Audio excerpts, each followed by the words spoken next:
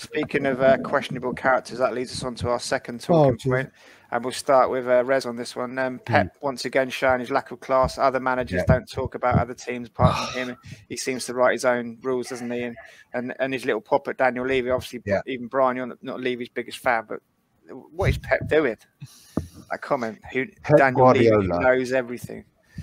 Go on, Pep Guardiola, for me, is the managerial epitome of everything that's wrong with football. 100%. This guy has...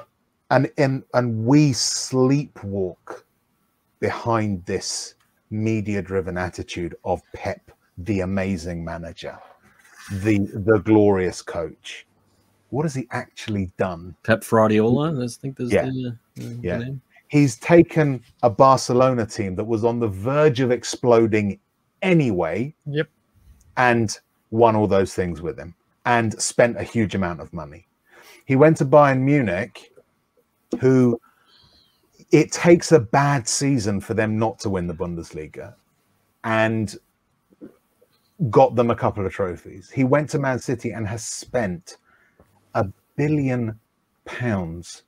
Imagine, just think, £1 billion on all these players. And even after doing that, his squad is still unbalanced. Especially after the events of today with Benjamin Mendy. They don't have a left back still. They don't have a centre forward still. They spent £100 million on Jack Grealish which he doesn't need. It's the club that are doing it, and he is hand in glove with them.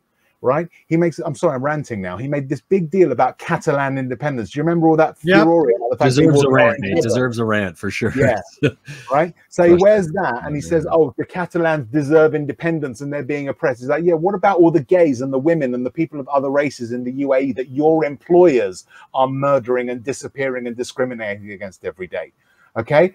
When you can shut up about Catalan independence or start speaking out against that sort of stuff, then maybe I'll have some respect for you. Until then, you can fuck off. Sorry. It's all right, Rez. Just me a run for my money. With I don't know. We're gonna have to get you on our show to do the ranting. Brian here's he's got to step up if he's going to keep up with that. That was brilliant. That's fantastic.